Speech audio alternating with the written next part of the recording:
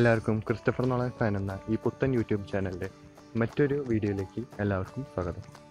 ഈ വീഡിയോയിലൂടെ പറയാൻ ഉദ്ദേശിക്കുന്നത് മൂന്ന് പെഡലുകളെ കുറിച്ചാണ്. നമ്മൾ 4 വീലറിൽ കാണുന്ന 3 പെഡലുകളെ കുറിച്ചാണ് പറയാൻ ഉദ്ദേശിക്കുന്നത്. ആദ്യത്തേത് എ ആണ്. എ എന്ന് പറഞ്ഞ ആക്സിലേറ്റർ.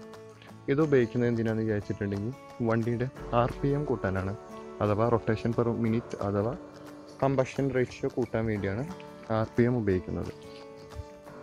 ആക്സിലേറ്റർ പെഡൽ ചവിട്ടുമ്പോൾ എന്താ ഉണ്ടാവണമെന്ന് വിചാരിച്ചിട്ടുണ്ടെങ്കിൽ എഞ്ചിനിലേക്ക് വരുന്ന ഓക്സിജൻ്റെ അളവ് അല്ലെങ്കിൽ എയറിൻ്റെ അളവ് കൂടുകയാണ് ചെയ്യുന്നത്. എത്രത്തോളം ചവിട്ടുന്നോ അത്രത്തോളം ഓക്സിജൻ കൂടുതൽ എഞ്ചിനിലേക്ക് കിട്ടുന്നു. ഈ സമയത്ത് ഇതിനനുസരിച്ചുള്ള ഫ്യൂവലും ഓട്ടോമാറ്റിക്കലി അതിലേക്ക് സ്പ്രേ ആകുമ്പോൾ വണ്ടിയുടെ കമ്പഷൻ പെട്ടെന്ന് കൂടുന്നു. ഇങ്ങനെ കമ്പഷൻ കൂടുമ്പോൾ സ്വാഭാവികമായിട്ടും പിസ്റ്റൽ നേരത്തേക്കാളും കൂടുതൽ സ്പീഡിൽ കമ്പഷൻ ചെയ്യുമ്പോൾ വണ്ടിയുടെ RPM കൂടുന്നു. ഇതാണ് ആക്സിലേറ്റർ പെഡൽ ചവിട്ടുമ്പോൾ ഉണ്ടാകുന്നത്. വണ്ടിയുടെ RPM കൂടുന്നു. രണ്ടാമത്തെയാണ് ബി എന്ന് വെച്ചാൽ ബ്രേക്ക് ചവിട്ടുമ്പോൾ ഇപ്പോഴത്തെ മോഡേൺ വെഹിക്കിൾസ് മിക്കതും ഡിസ്ക് ബ്രേക്ക് ആയതുകൊണ്ട് തന്നെ ചവിട്ടുമ്പോൾ എന്താണെന്ന് വിചാരിച്ചാൽ ഹൈഡ്രോളിക് ഫ്ലൂയിഡ് കംപ്രസ്സായി വണ്ടിയുടെ ഡിസ്കിലേക്ക് അപ്ലൈ ചെയ്യുമ്പോൾ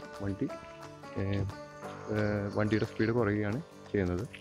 വണ്ടിയുടെ ABSനെ കുറിച്ച് മറ്റൊരു വീഡിയോ ഞാൻ ഈ ചാനലിൽ തന്നെ അപ്ലോഡ് ചെയ്യുന്നതാണ്. അടുത്തതാണ് ക്ലച്ച് ഉപയോഗിക്കുന്നത് മെയിൻലി ഗിയർ മാറ്റാൻ വേണ്ടിയാണ്.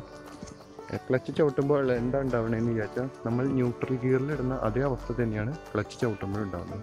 ക്ലച്ച് ചവിട്ടുമ്പോൾ വണ്ടിയുടെ എഞ്ചിനും ഡ്രൈവിംഗ് വീലും തമ്മിലുള്ള ബന്ധം വിച്ഛേദിക്കുന്നു. ഈ സമയത്താണ് അടുത്ത ഗിയറിലേക്ക് ഷിഫ്റ്റ് ചെയ്യണോ അത് അടുത്ത ഗിയറിലേക്ക് ഡൗൺ ചെയ്യാനും നമുക്ക് അവസരം നൽകുന്നതാണ് ക്ലച്ചും വണ്ടിയുടെ ഒരു വളരെ ഇമ്പോർട്ടൻറ്റ് പാർട്ടാണ്. നമ്മൾ ക്ലച്ച് ചവിട്ടി പിടിച്ച് നിൽക്കുമ്പോൾ എന്താണ് അവസ്ഥ അത് തന്നെയാണ് ന്യൂട്രൽ ഗിയറിൽ ഇടുമ്പോൾ ഉണ്ടാകുന്നത്. സെയിം എഫക്റ്റ് തന്നെയാണ് ക്ലച്ച് ചവിട്ടിക്കൊണ്ടിരിക്കുന്നത്. അപ്പോൾ നിങ്ങൾക്ക് ഈ വീഡിയോ ഇഷ്ടമായെന്ന് കരുതുന്നു. ഈ വീഡിയോ ഇഷ്ടമായ തീർച്ചയായും ലൈക്ക് അടിക്കുക, ഇഷ്ടപ്പെട്ടില്ലെങ്കിൽ ഡിസ്ലൈക്ക് അടിക്കുക.